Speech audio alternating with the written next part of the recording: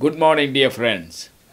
This is a brand new day given to us that we may glorify Him, because that is the one purpose for which He has created us.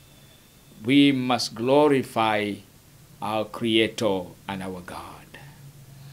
And therefore, let us give ourselves a few minutes of silence and listen to the voice of our God, who still speaks in small, still voices.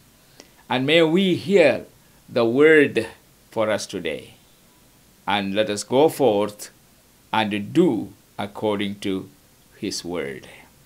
Today's meditation is a continuation of our yesterday's meditation, which is God's two creative miracles, found in the Gospel according to St. John chapter 2 and then chapter 6. There are two miracles. In chapter 2, we have the miracle of the water being turned into wine at the wedding at Cana of Galilee, and thus bringing cheer and joy to that household and also to the guest.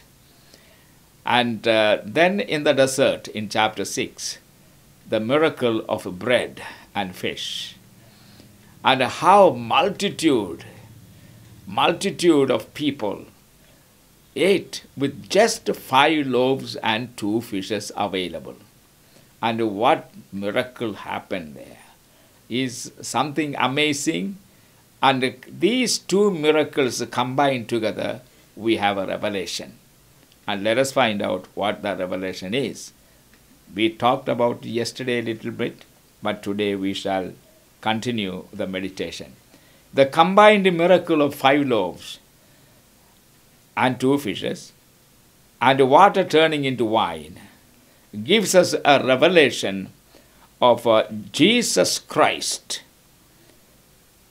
What and who Jesus Christ really is. And we discovered that He is God in the flesh. The bread represents the body, and the wine represent His blood.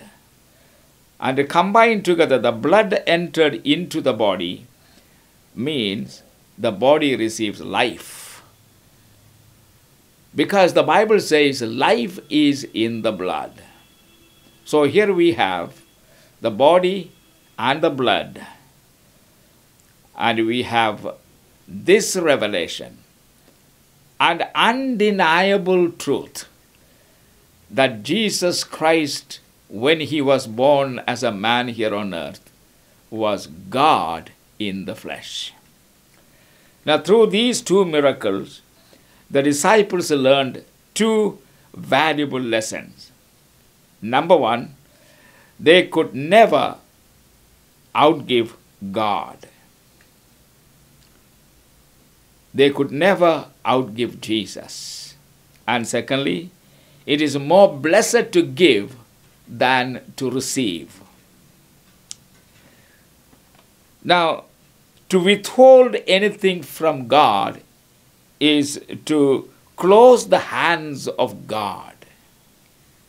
Now, in Ecclesiastes chapter 11, verse 6, the wise Solomon says, "In the morning sow thy seed, and in the evening withhold not thine hand." At the end of it all, for example, what do we see in the desert after the miracle of the bread and fish? Each of these disciples had a basket filled with bread. And you remember how they started it to begin with. The miracle happened in the giving away of the bread and the fish to the crowd. That is when the miracle happened. And in the case of water turning into wine, the same obedience is visible. Jesus told the servants, to fill the water jars. Now these stone water jars could hold from 75 to 115 liters of water. And the Bible says the servants, in obedience to what Jesus told them to do, commanded them to do, they filled these stone jars with water to the brim. And that means exercising their faith to the maximum. They didn't doubt and saying, what is going to happen? Just to fill the water. So let us fill half. Let us not waste our time. We don't know what is going to happen. But no, they didn't think that way. Jesus told them, because the mother of Jesus, Mary, told these servants, listen, if my son comes and tell you to do anything, whatever he tells you, you do it. And so that advice they remembered. And so they filled to the brim, to the overflowing level. And that is exercising a faith. Now, then the next thing we see is Jesus commanding these servants again, telling these servants again, now draw from these jars the water that you filled and take it to the master of ceremony. And that's what these servants did. And there again, they exercise faith without being ashamed of. Now, in this miracle, you will notice one thing. The servants did not know what they were drawing. They thought they were drawing the water. And that is exactly they did. Because we do not see Jesus employing any means in performing these miracles. What do I mean? In most miracles, he employed some means. Either he commanded the demons to get out, or he reached out his hands and touched, or he told the patients what to do, and a word was given. And so you notice some means were employed in all these miracles. Like in the case of the fish and the bread. He lifted along with the basket and blessed the bread, gave thanks. And then yesterday I have explained to you how the miracle working power entered into every piece of bread and also the fish. And so these servants had to exercise faith at the time of filling the water and also at the time of taking the water. Again, they exercised faith when they drew the water and taken the water to the master of ceremony. Now, the miracle came when the disciples in the desert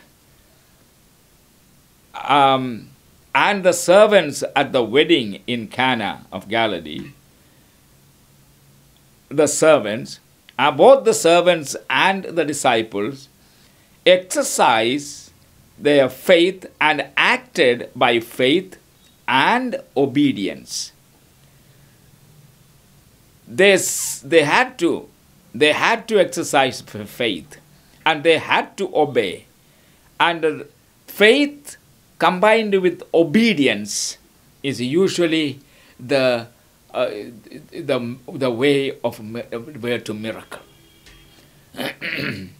You remember the paralyzed man lying for 38 years at the pool of Bethesda.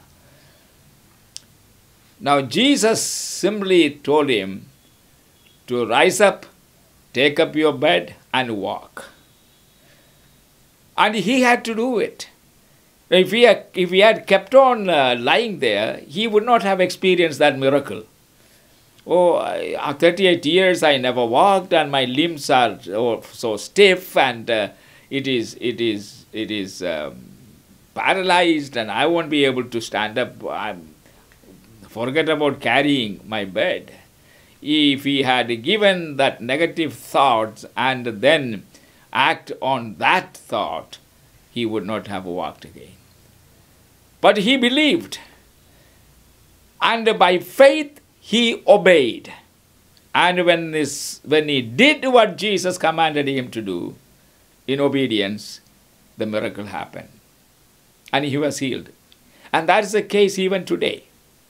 And my friends, the disciples gave away the bread and fish, and the servants gave away the water. Both acted by faith, and they have seen amazing miracles. Now the lessons. The little they had, the little they gave away to Jesus became much, more than they needed. What did the disciples have? They did not have anything, but they found the lunchbox of a small boy, and that's what they brought to Jesus.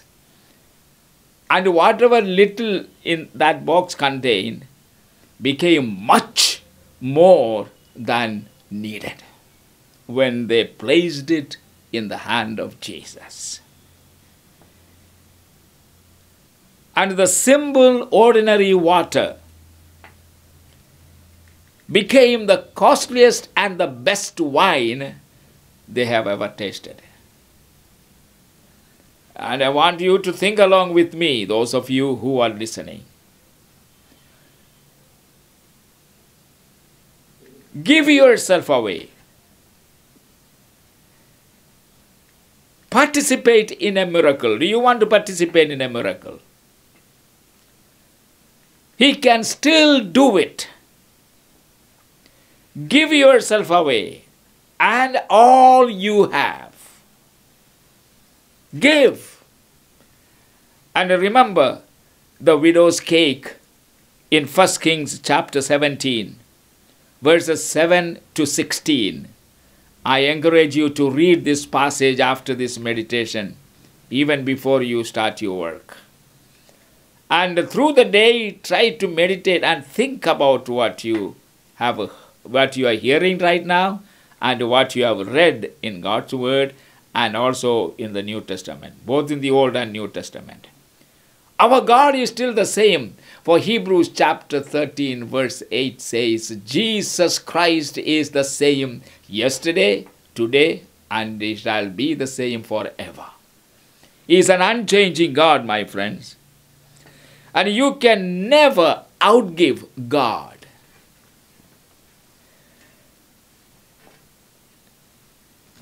Jesus gave away himself. Think of Jesus. He gave away himself, and the only two things he possessed in this earthly life, what were they? His body and his blood. And what did he do even with these two? He gave them away freely for humanity.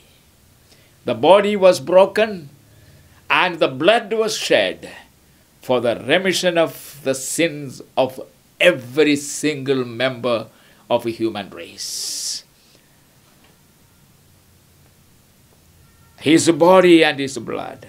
Today, he has a body. And it is a worldwide body. What is it? The church. I'm not referring to any denominations or any church anybody is building. The church, Jesus said, he will build. The church of Jesus Christ that he himself is building. And my friends, salvation is still flowing into humanity through the ministry of his church. Healing is still flowing into humanity today through his church. And today, when he was here on earth, he directly used to go and meet people and stretch out his hand, touch them, and commanded the demons to leave.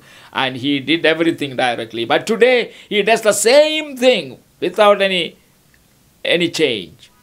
And he said, even greater things you shall do than I have done, because you believe in me and because you are following me. And today he is doing the same thing. And the power flows through his body, the church. So the church in this world is the means by which Jesus let his power to save souls and to heal and to deliver and to bless people today with a new life and a new power for them to do what Jesus Christ has begun to do.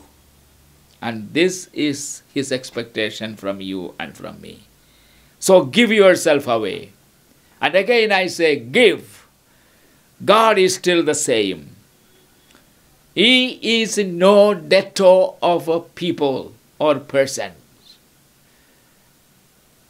He shall never be a debtor.